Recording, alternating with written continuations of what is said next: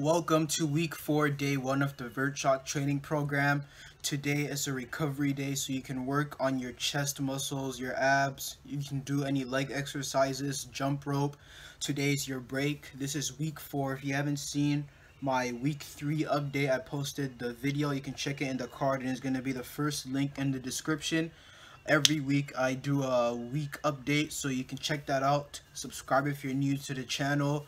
Like this video right now. Tomorrow we're gonna get into week 4, day 2. Stay tuned for the video. Lots of new videos coming, more content.